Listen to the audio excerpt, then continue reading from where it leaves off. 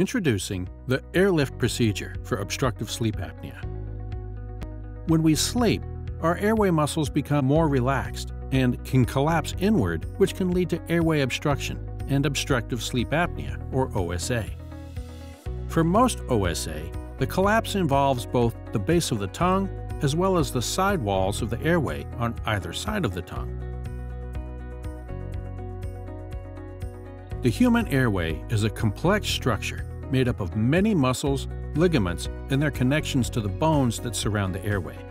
One very important bone that supports the airway is the horseshoe-shaped hyoid bone that surrounds the airway and plays an important role in keeping the airway open. The tongue and many of the muscles that support the airway behind and to the sides of the tongue are connected to the hyoid bone. Doctors treating sleep apnea discovered that lifting and suspending the hyoid bone created tension in the airway muscles and helped prevent airway collapse, a sort of facelift or airlift for your airway. Until now, doctors didn't have a way to lift and suspend the hyoid bone in a simple and easily controlled procedure. Siesta Medical has developed the ideal system of implants and instruments for performing hyoid suspension. The procedure begins with a small incision under the chin.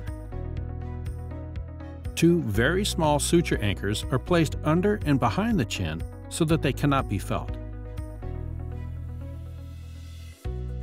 A second small incision is made directly over the hyoid bone, and the hyoid bone is located and secured. The Revolution suture passer, which simplifies passing sutures, is used to place 2 loops of suture around the hyoid bone.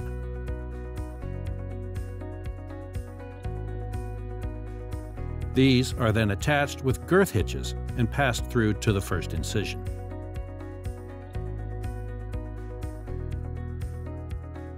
The sutures are then threaded into the suture anchors using preloaded threaders.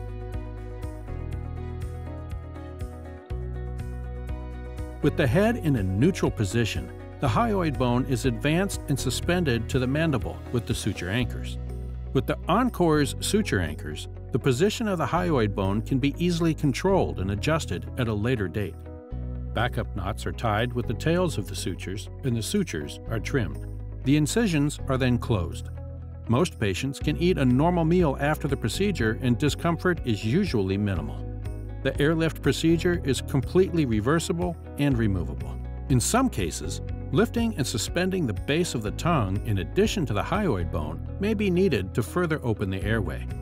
Through the same incision used for hyoid suspension, a third suture anchor is placed in the mandible and a stitch is placed in the base of the tongue with the Encore suture passer. The suture is then exchanged for a specifically designed suspension suture and threaded into the third anchor. The suture is then tensioned, lifting and supporting the tongue, and locked to the anchor. Backup knots are then tied with the tails of the suture, and the suture is trimmed and the incision is closed.